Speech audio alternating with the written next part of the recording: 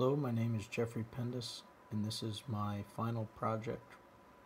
It's a 4-bit ALU for design of digital circuits, EE5143. So here's my best Basys 3 board, and see if I can get the light to work with me a little bit here. So it's currently programmed. The way this works is, I'm going to use my pen for a pointer. These 4 slider switches here represent the B operand. These 4 slider switches here represent the A operand. These 3 are the ALU opcode. This LED right here represents a 0 output, and these 4 LEDs are my results output, or my S output. So you'll notice below that there's piece of paper with the bit order labeled. So this is read as B0, B1, B2, and B3. This is read as A0, A1, A2, A3, and same with the opcode and the S code, where each number correlates to the variable underneath.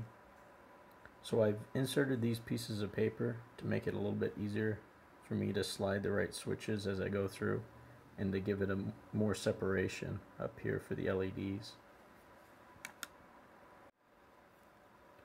So the way the slider switches are set up is when they're in the down position closest to the edge of the development board, they represent a 0, a logical 0, and then when they're in the opposite position, the up position, they represent a logic 1.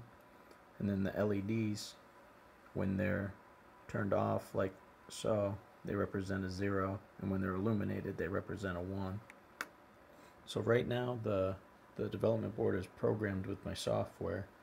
It's currently in opcode 000, since all 3 of these slider switches are down, which represents a logical AND. So for the first test, what we're going to do is I'm going to slide all 4 of these switches, the A inputs, up. You'll notice none of the LEDs illuminated. So then I'm going to go ahead and slide all 4 of these back down, and then all 4 of these B inputs up. You'll notice none of the inputs illuminated, as I'm doing a bitwise logical AND between the A, well, essentially 4 zeros and 4 ones, and the results are all the LEDs are off, so it's all zeros. So then if I take the A inputs and I slide each one up, notice that now it's 1 1 1 1 and 0 0 0 1. Now it's 2 and the last one. So now I've got a logical AND between 1 1 1 1 and 1 1 1 1. So I'm going to go ahead and slide all 4 of the B inputs back down, and then I'm going to turn to the next opcode, which is a logical OR, and that is with ALUOP equal to 0 0 1. You notice that all 4 LEDs are illuminated with a logical OR between 1 1 1 1 and 0 0 0 0. In the same, as I turn each one of these off, you'll notice the LEDs in the same order go off. And if I turn each one of these on, so I would turn the middle one on now, that it's just a logical OR. So the next one I'm going to do is turn this one down and this one up, Now I've got a shift left, which only operates on my A input. So you'll notice I've currently got 1100, which outputs shifts everything to the left one bit and adds 0 to the least significant bit. So now my 0011 has turned into 0110 if you follow the order of my finger. So 0110. Over here I've got 0011, and then the same if I slide another one. That means just the most significant A bit is now a 0, and the remaining are all ones. And then if I switch that up, you'll notice it doesn't make a difference because it's shifted off. Same if turn this one off. Now I lose what was originally my least significant bit, which was that LED, and this one's always a 0 because this is the shift in bit. So if let me just reset here for a moment so I don't lose what I'm doing. So the logical shift left only works with the A input. It doesn't. The B input doesn't have any effect on the shift. All right. So for the next one I'm going to do is opcode ALUOP011, which is my addition code. So you'll go ahead and set try a 3, and we'll say 3 plus 3, which you'll notice over here is 6, which is 0, 1, 1, 0. And then we'll try another one. So we'll say turn this to 11. So now we've got 11, which is 1, 0, 1, 1, plus 3, which is 0, 0, 1, 1. And that gives me the output of 1, 1, 1. So this also, it only goes up to 4 bits. So if I just say switch all these up and all these up, you notice it rolls over and starts the count again at 0. So essentially 1, 1, 1, 1 plus 1, 1, 1, 1 is displayed as essentially 14. So you can see that roll over if I just turn all these off. So now I've got 1, 1, 1, 1 plus, and we add one more. Notice they all go off. So that rolls it back over to 0. And then the same if I add 2 by selecting that logic switch. Notice it now is equal to 1. So that's the addition rolling over. So for the next opcode, we are going to do the greater than, which is, we'll reset these, turn that one up. So now my opcode is 1, 0, 0. It's the greater than equal to, where it is A is greater than or equal to B. So the way this works is if it's true that A is greater than or equal to B, all 4 of the LEDs will illuminate, meaning that it's true. So if it's equal to it, where A equals B, you'll also, in addition to having all 4 of these LEDs illuminated, you also have the 0 LED illuminated.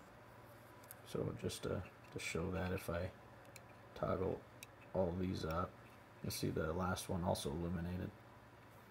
So then, to show the opposite of that, if A is less than B, notice all the LEDs are off, which means that the operation is false. So A is not greater than or equal to B. So just to show another one of those, we'll say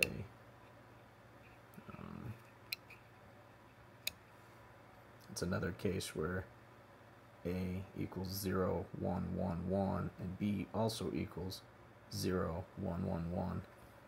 So that means it's true and the 0 LED is illuminated, so they're equal to one another. And then just to show it, still greater than but not equal to. You'll see all the LEDs are once again illuminated, saying it is true that they are equal to one, or they are, A is greater than B, but they're not equal to one another. And then to make the case false, there is A is equal to 0, 0, 1, 1, and B is equal to 0, 1, 1, 0, and that's false for being greater than or equal to. For the next one, we're going to increment our opcode by 1, which now makes this a less than equal to operation.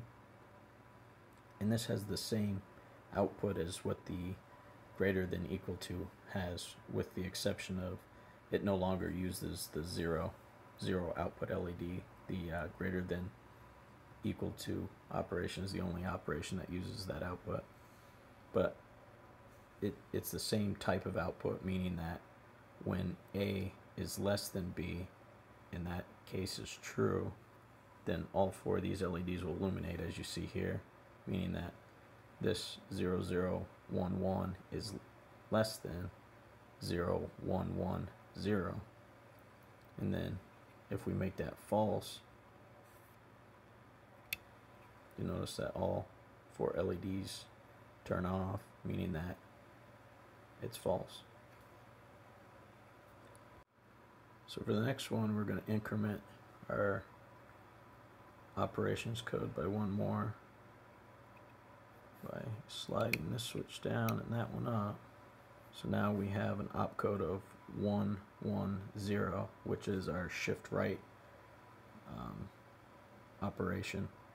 And you'll notice that it also only works with the A operand. So it takes what I currently have, which is 0, 0, 1, 1, and you can see the output over here, it's already shifted it. So it's now 0, 0, 0, 1. So then essentially this one, because it's being shifted off, doesn't have any effect. So if I make that a 0, you notice it doesn't change any of the LED statuses. And then if I switch on the most significant bit of the A operand, you'll notice that that is shifted over 1. So now it's the second from the left, or the second from the most significant bit as an output. And then if I turn them all on, you'll notice that the bit shifted right output of 1, 1, 1, 1 is 0, 1, 1, 1. Alright, for the last one, we're going to increment our opcode by 1, which now turns this into subtraction. Our opcode is now ALUOP is equal to 1, 1, 1, which is our subtraction operation. And we have, and it works by A subtract B. So right now our A is 1, 1, 1, 1, and it's subtracting 0, 0, 0, 0. So if we turn on our most significant B bit, you'll notice we have A is equal to 1, 1, 1, 1, subtract 1, 0, 0, 0, which equals our S output of 0, 1, 1, 1. And we can take another one there. But the output of the subtraction works similarly to the addition, where if we, just to make this a little simpler,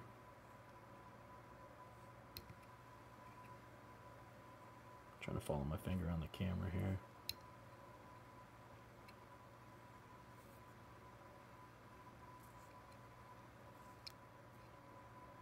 we subtract 1 more than our A, or if we let our B equal 1 more than what our A is, the S output rolls over. So right now we have an A operand of 1, 0, 0, 0, and a B operand of 1, 0, 0, 0. If we increment our B by 1, notice our S output rolls over and becomes an S output of 1, 1, 1, 1,